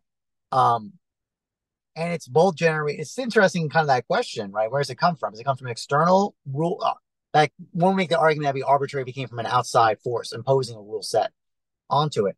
But if the rule set is coming from the specific grammar of the actuality of the activity, then that's not arbitrary at all. It's absolutely hypothetical necessity. So that's a really interesting drawing out on that point right there. I'll close with that. Oh, actually, one last note. And by the way, besides sports, I had another note. Because I've been getting very interested in geometry lately. A great example of that is I don't think it's not surprising that Plato uses geometry to depth, like in the discussion of virtue in Meno. I don't think that's an accident at all. I just say that because, quite frankly, it is an absolute kind of conditional mode to draw geometry, because it's an arbitrary. You just make a point, okay, and then get a string. Rotate that string around a full amount. You got yourself a circle. Draw 3 of them. Now you got yourself an equilateral triangle, for example. This all generates from a completely quasi-arbitrary, but really more conditional starting point. It's conditional.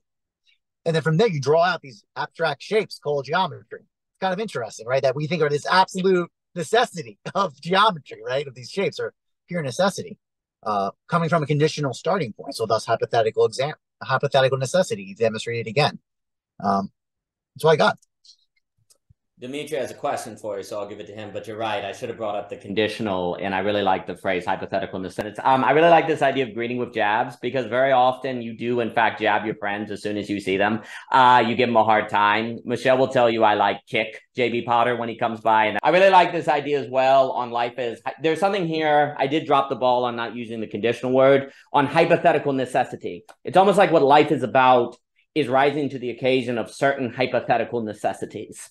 And the question of, are the necessities actual or hypothetical, that almost seems like that's not the right question. It's instead, what are the hypothetical necessities needed to create these spaces of battlefield as safe space, or the ability to flow or move toward people in this way that we are describing, friendship, and then it's like, that's almost like virtue as rising to the occasion of meeting those hypothetical necessities. That's a really interesting point. Okay, so today I was watching this interview with this German Hegelian, whatever.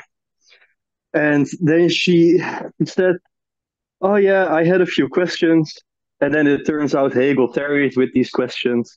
So naturally, I went to Hegel. And I was like, damn, that's not why I went to Hegel at all. Like, I was like, when I think, like, why the fuck did I go to Hegel out of all people? I'm like, I wasn't even at the point that I knew what question to ask. Like, my question was like, what questions are we even going to ask? Like, what is the right question to ask?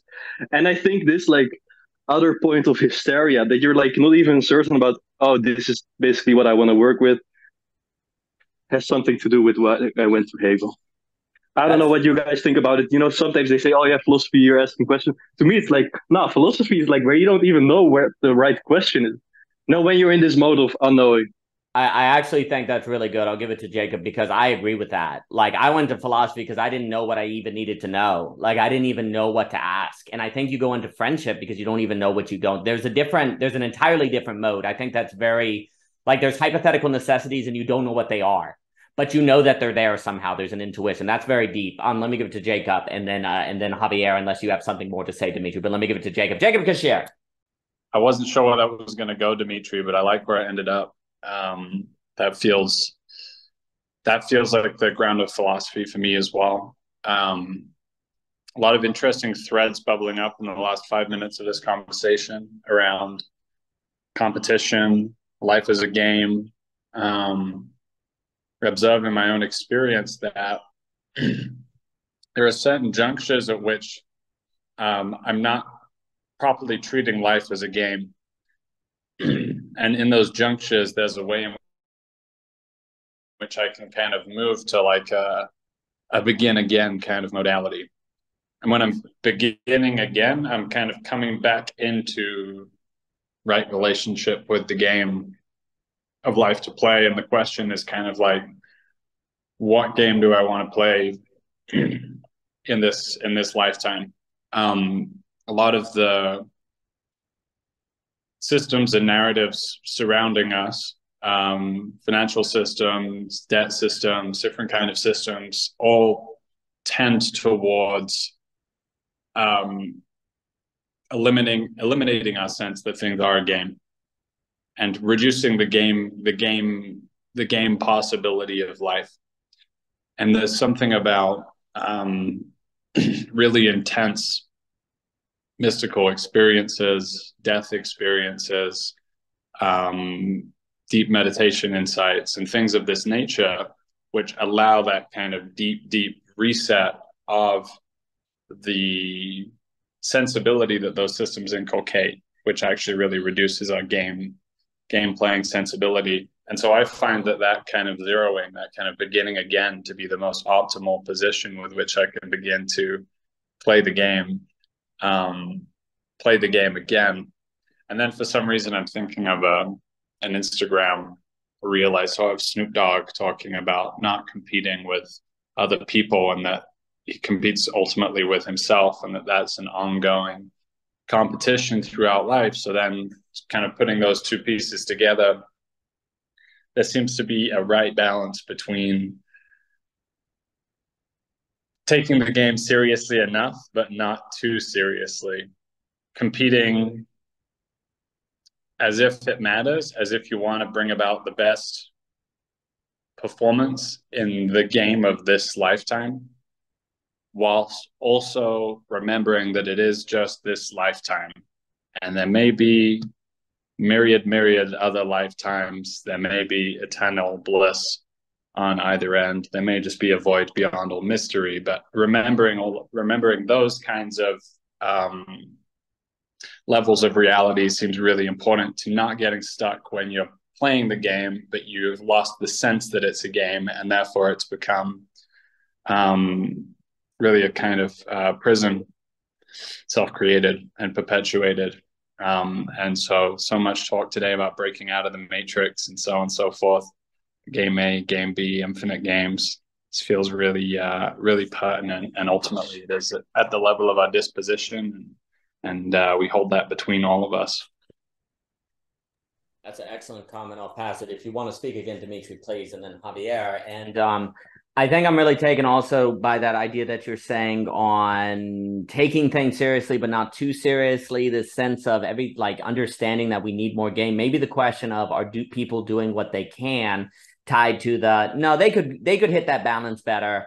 No, they could be more playful. Maybe it's tied to that. And then Phillip also asked a tremendous question of what about the game of war, like on a macro picture? If some people want to play wars, others want to play peace, what do you do there? Maybe what we need to do is think about ethics on the basis of what keeps the game alive or keeps games alive. And that requires there not to be fear. And if people are going to war and killing one another, there's anxiety and fear, so you don't have play. And then ironically, if you don't have play, you don't have soccer and you don't have battle. There's something interesting. It's like anxiety, like maybe politics needs to be thought about in terms of like what creates fear, anxiety, and destroys games, which then paradoxically destroys the conditions of battle, which are the conditions necessary for people to actually like grow creatively, which then in a funny way that would almost suggest that you need a politics to work against fear to open up battle that is creative. And we often actually associate battle as creating fear when maybe there's actually something different here. And Aspasia, good to see you. We're coming up on the close, dear Aspasia, but you're awesome.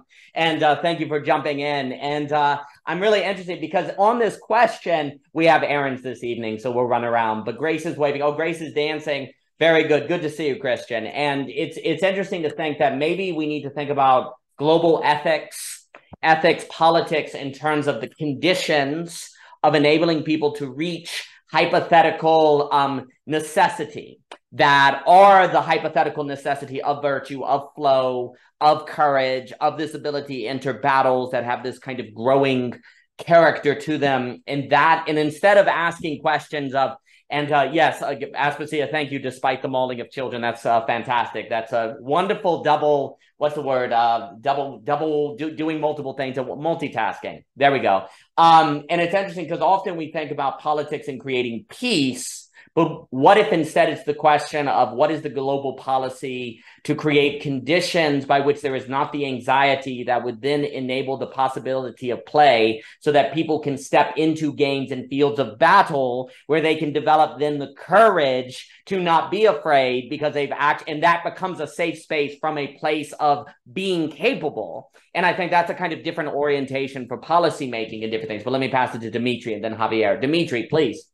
Yeah, Jacob, what you said, I really see the truth in that, but I struggle with it constantly. And I think that struggle is also the truth of it, because I'm like so fanatic, man. Like when we go and play a game, like, yeah, like I will go for it. Like I will play with the game like it's like my life hinges on it, but it's like, to me, sometimes people don't understand this about me and they get very upset.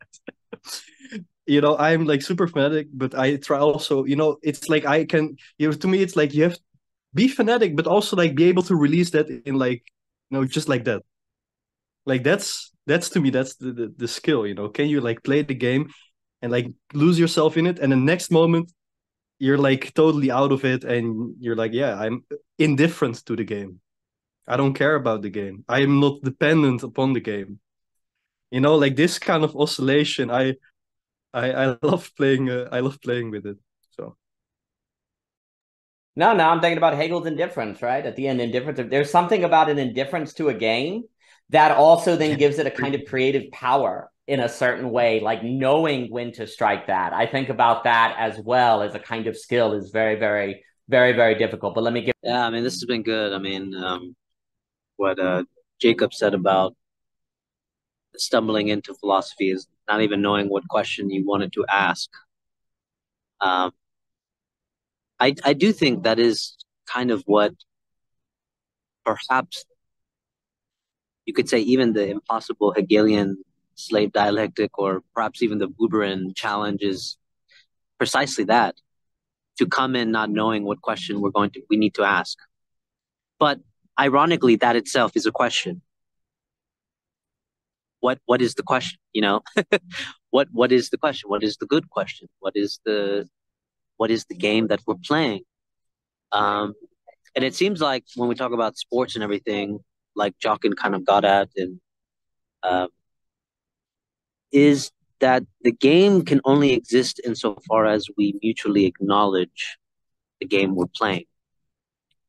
I think when it comes to global politics, there seems to be always a debate about what game should we be playing.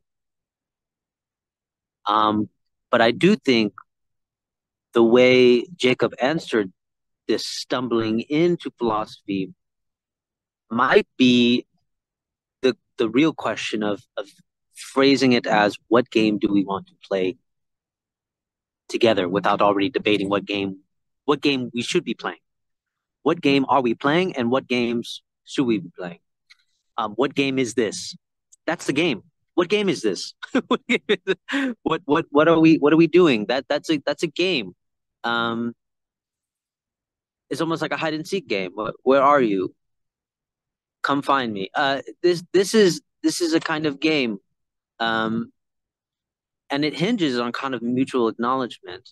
Of course, we understand from Hegel and even Buber that mutual acknowledgement is close to impossible.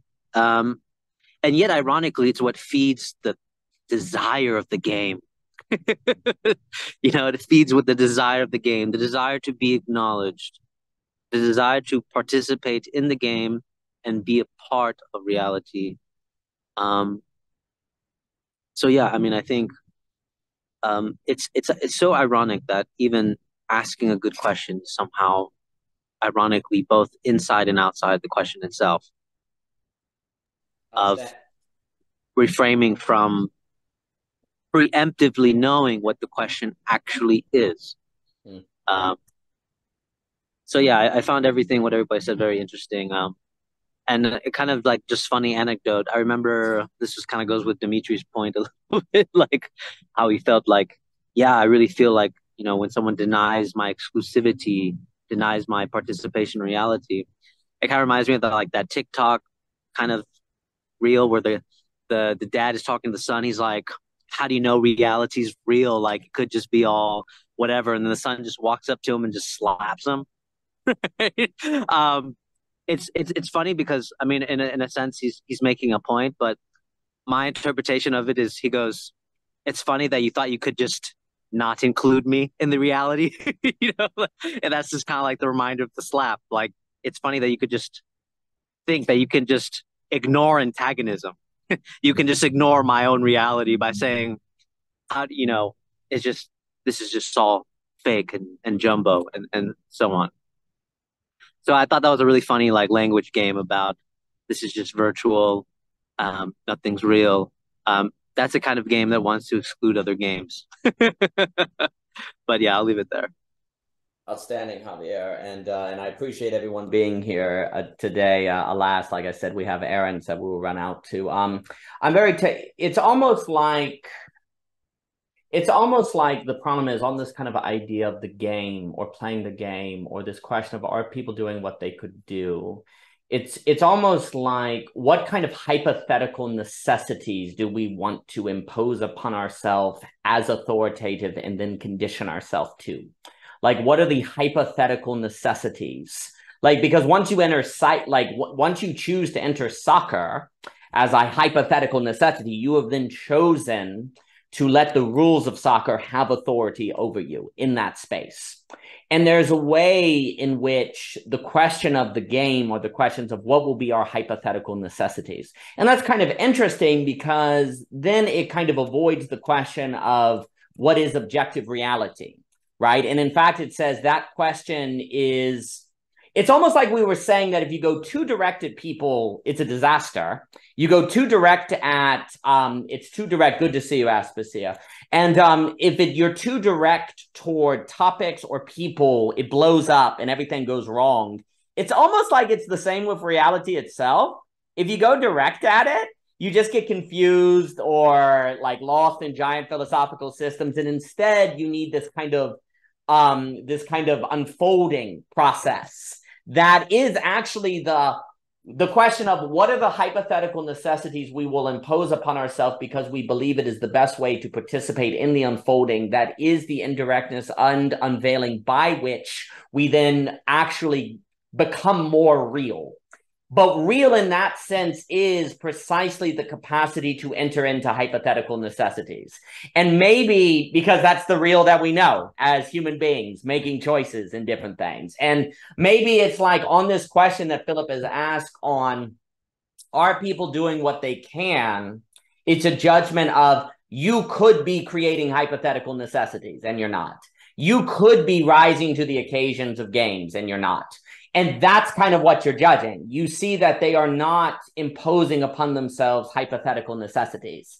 And then the reality is the human capacity to create hypothetical necessities. That's the reality. And so the reality you are judging their capability according to, because Phillip also brought the point up earlier, as did Jockin, on the note, this kind of idea that it's all relative to what is reality. by which you determine values, but then it's like, but you can't access seemingly reality. But it's like, it's as if the human reality is the capacity to create hypothetical necessities of some kind. And that's what you're kind of judging as them not doing.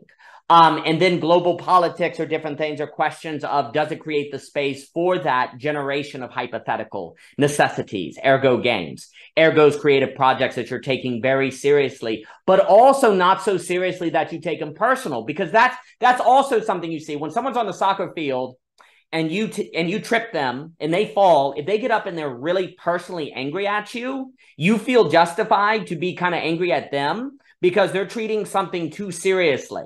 That's what's kind of weird, right? There is a sense in the sport, in the hypothetical necessity, you get a sense of you're taking this too seriously. And yet there's also simultaneously, you're not putting in enough effort. Like all of that sounds like a contradiction, but actually in sports, you know it clear as day when you see it. Like, you know it clear as day if someone's like taking something personally on the battlefield that's not appropriate for them to like get upset at you because you took the ball from them. But then you also see the kid who's just jogging down the field and you're like, you can do better than that. You can be sprinting. So in the field of the hypothetical necessity, you can kind of make determinations of those differences that seem indeterminable when you're talking about them outside the hypothetical condition. And that seems to be kind of what we're doing when we're asking the question of if a person is doing what they can. It's questions of, are they imposing upon themselves hypothetical necessities by which then bring out a game that then actually creates a safe space of a field of battle that has unfolding and creative possibility?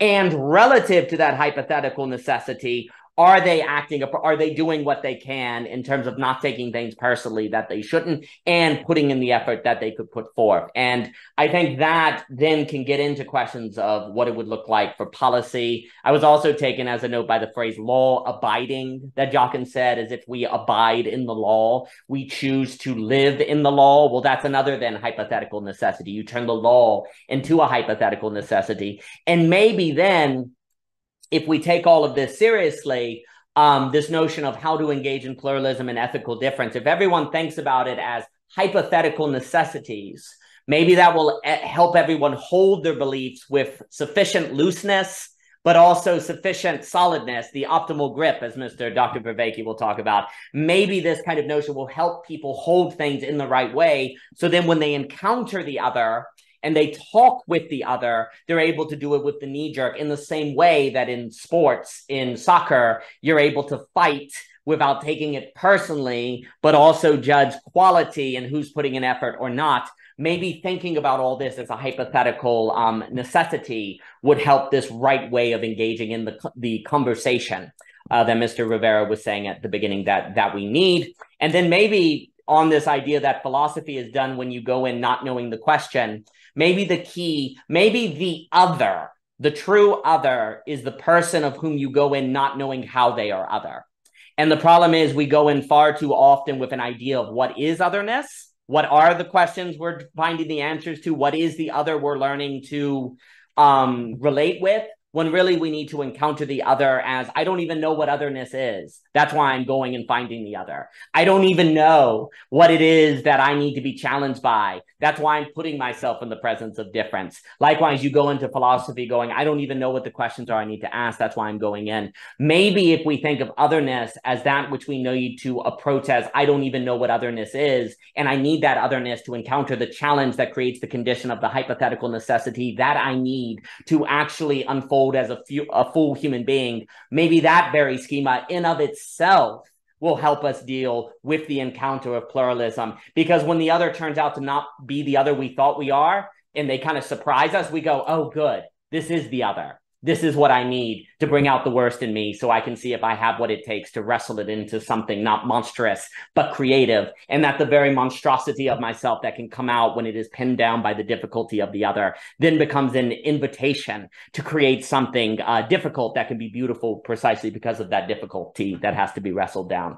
So I appreciate the conversation we will run. Thank you all. It's been a treat. I've appreciated it very much. All the best. All the best.